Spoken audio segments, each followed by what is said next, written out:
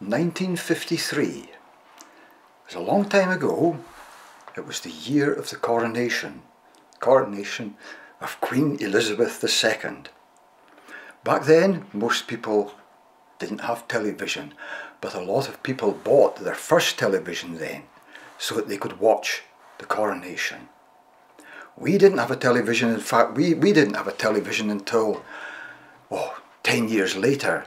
And of all our neighbours in the village of Roud in Wiltshire, I only can remember one neighbour who did have the television, and that was Mr. and Mrs. Roby, right next door to us. And after they got their television and after the coronation, I started to get invited in to watch children's television. These were the days of Bill and Ben, the Flower Pot Men. Good, wholesome entertainment for small children. But I enjoyed it. And in the years kind of following that, I was in their house more and more, watching these good children's television programmes. And of course television was only on in the evening, sort of tea time in the evening. There was no daytime television then. And after a few years, in 1956, when I was 6 years old, my mum was starting to visit my dad, who was in hospital. He was very poorly and he was in hospital. So I was getting to see television with my neighbours more and more. And when my dad ended up in hospital in Bath, which from the village of Roud near Devizes in Wiltshire was a long way away, my mum had to get, a couple of miles into Devizes, get a bus from Devizes to Trowbridge, a bus from Trowbridge to Bath, and have a bit of time with my dad. It meant every time she visited him, she was away all day. So I had the freedom of the house. Back then, houses weren't locked or anything, they were just left open, so I was able to go in and out of the house at will, play around outside, but neighbours kept an eye out on me. They were responsible people back then. I was well looked after. I was fed and watered and allowed to watch television. So I can clearly remember when I was 6 years old, 1956, I watched Bill and Ben, and Mrs. Roby must have forgotten about me or something, because it then went on to greater things and more adult things. It went on to a war film. And I can clearly remember this war film with tanks and jeeps and soldiers and airplanes, but best of all, men jumped out of the airplanes. These were paratroopers. They jumped out of the airplane and they floated gently down to earth. And when they reached the ground, they seemed to just touch the ground delicately with their boots, roll over to one side, unclip their parachutes and run off, guns blazing.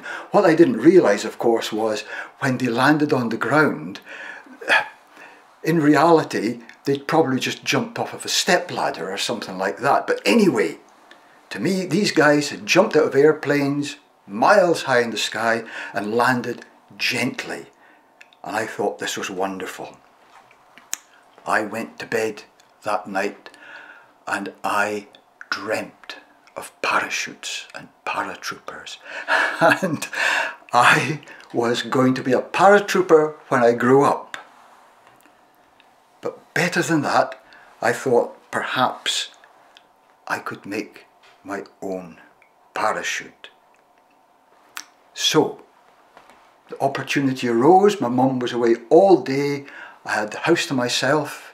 What I needed was a tablecloth, a ball of string and a pair of scissors, and I would be able to make my own parachute. As simple as that. You tie the string to the four corners of the tablecloth, tie them together, you have a parachute. Next, you see, I realised I didn't actually have a proper harnessed parachute on my back. I thought, how does this work now? I was using my imagination.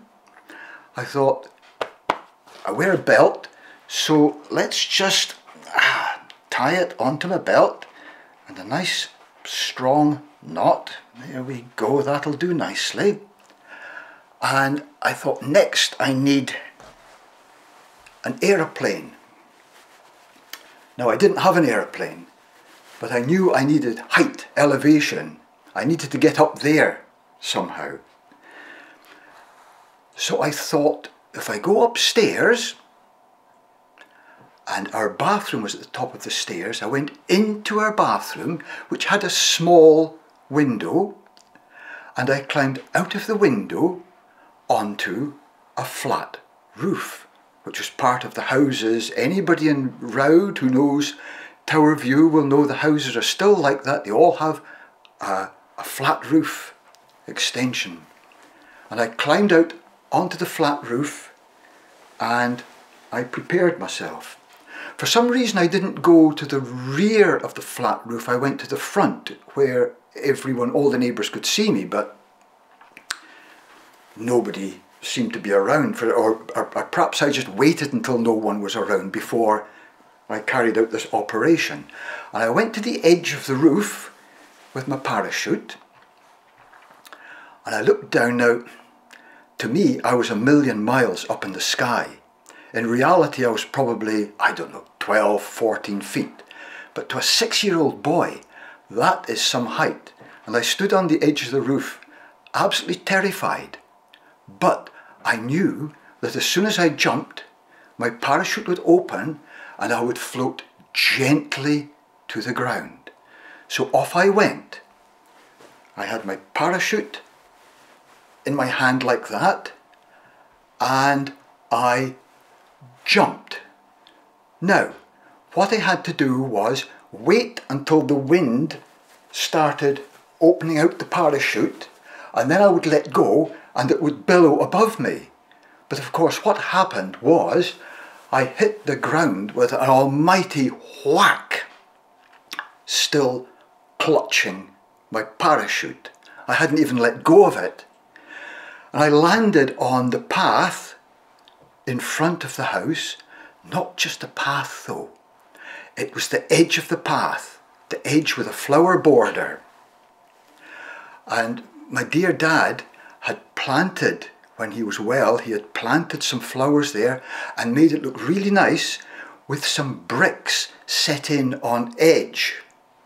And I came down and my backside and the bottom of my spine hit the bricks with an almighty force, and the pain was agonising, absolutely agonising. I've never known anything like it in all my life.